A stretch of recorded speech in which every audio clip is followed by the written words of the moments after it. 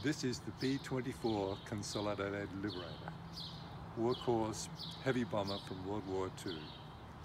My interest in this is that my father, F.J. Lister, for the Royal Australian Air Force, was an electrician on this model bomber on lease to the Australian Air Force from the United States. Just to give you some background, the iconic heavy bomber you'd recall from the great movie 12 O'Clock High with Gregory Peck was the B-17 Fortress. I highly recommend that movie. Another more later model, more advanced, was the B-29 Super Fortress. This particular model, more than 14,000 units were made, making it the most produced heavy bomber in history. So let's go around the horn. Let's start in the rear. Here you see the rear turret. There are more than 1,000 pieces in this model, and many of the parts are anatomically correct, including the fact that the turrets move.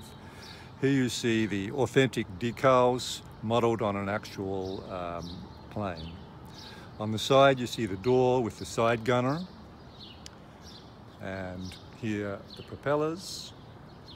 There's a dorsal gunner, the cockpit.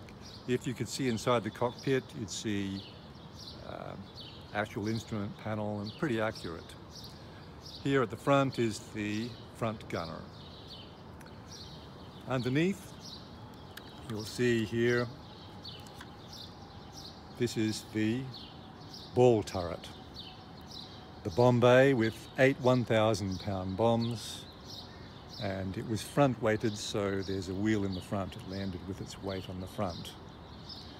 I want to draw your attention to these linear items, structures just below each engine. They're called the supercharger, and that is what my father worked on. The supercharger was a series of pipes that circled around each other and put the cooler air from outside the plane in contact with the hot exhaust air, thus increasing the temperature of the outside air being funneled into the engine, made the engine operate more efficiently at higher altitudes. Let's come around and look at the emblem of the plane. You can see here where my thumb is, the emblem of this particular model was the Red Raiders.